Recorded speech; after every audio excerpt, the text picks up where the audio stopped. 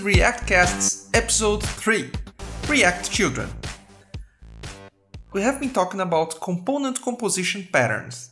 In this episode, I'll talk about React Children, which plays an important role on direct parent-to-child composition. I'm gonna start with this empty React project here, created with Create React App. I have this parent component that I will use to make some experiments. Right now it's kind of useless, it just receives children passed via props and render them back.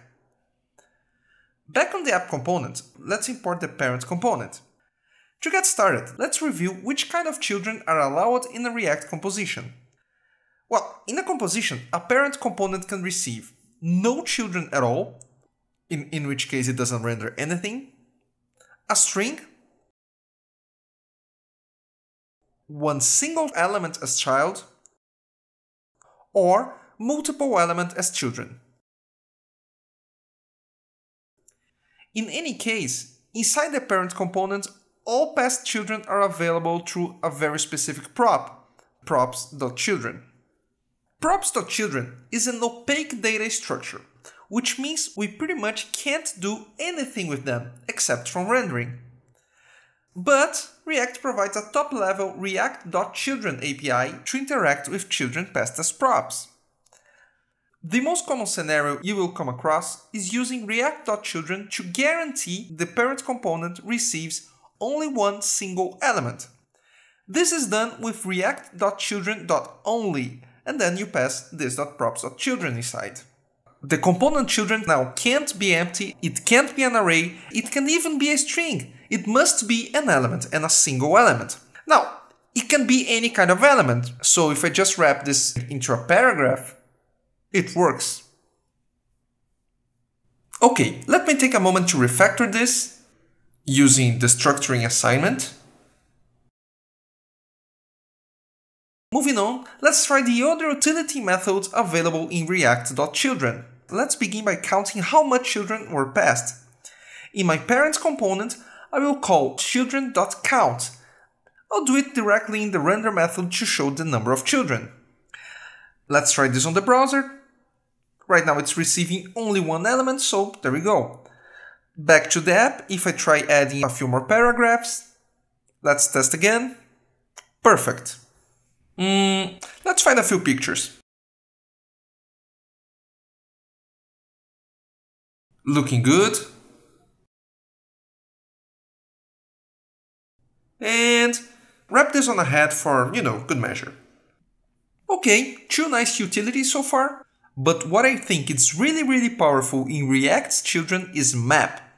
It's similar to how array.map works, allowing us to iterate over each child. For example, I could wrap each passed child into a button. I'll create a constant here for my array of buttons. Then I'll call React's children.map passing two parameters, the children prop and a function that will be used to iterate over each child. Now let me render these buttons. Let's try. As you can see, each child is now wrapped into a button. This is obviously very powerful because it gives the parent component control over how to display and how users can interact with children. Let's create a slightly more complex example. I'll create a parent component that can render its children as a slideshow. I'll start by creating a component named slideshow.js. Okay. Beginning with the basics, it's just a React component that receives children as props and render them. Back on the app component, I'll import my slideshow and I'll render it passing a bunch of images, just to test. Okay, it works, but the slideshow component itself is doing nothing so far. So let's get to work. The basics of a slideshow is displaying one single element at a time. So I'm gonna create a local state here to keep track of the total number of children and which child I'm currently rendering. Next, on component.didMount, I'll set the initial state and use setInterval to increment this value over time. I'm also going to clean this interval on component will unmount.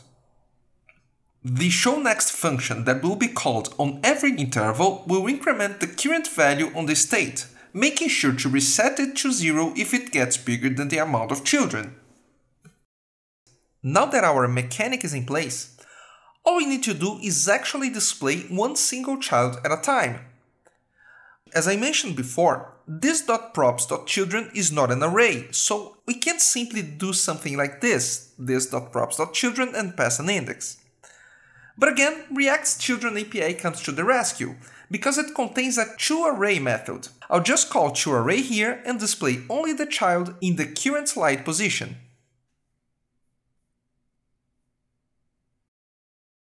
And it works! It's a little too fast, so let me just change this value here. Let's test this again on the browser.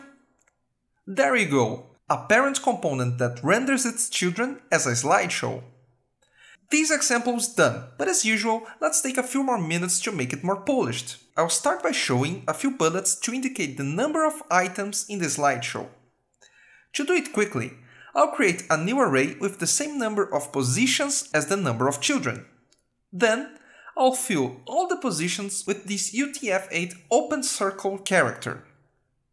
Next, I'll manually change the bullet in the current selected index for a different character. In this case, I'm gonna use a closed circle.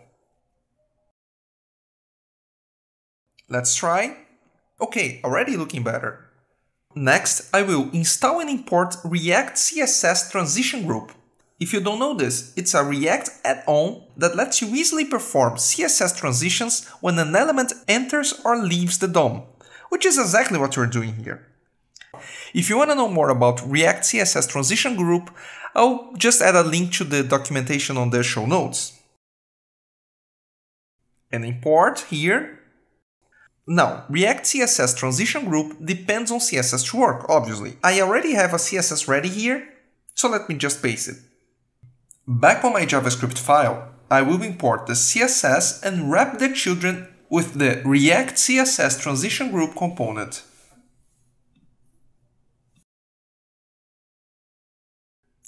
Okay, let's try again. Now we are talking. We have a parent component that is able to turn its children into a nice slideshow presentation. You just watched an episode of ReactCasts. This episode was proudly sponsored by Netlify. Netlify is a premium all-in-one platform for deploying and automating modern web projects. They have a very complete free plan that's worth checking out. Find more at netlify.com. See you on the next episode.